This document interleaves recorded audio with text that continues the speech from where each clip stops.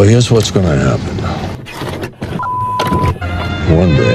One day, you're going to wake up, eat your breakfast, brush your teeth, go about your business. I know who you are. You know who you are. That's why I fight for you, Albuquerque. Say it. Better Call Saul. He's a wanted man, and his name is Saul Goodman. I'll tell you what's crazy. 50-year-old high school chemistry teacher comes into my office. 1 year later, he's got a pile of cash as big as a Volkswagen. And sooner or later, you're going to realize you haven't thought about it.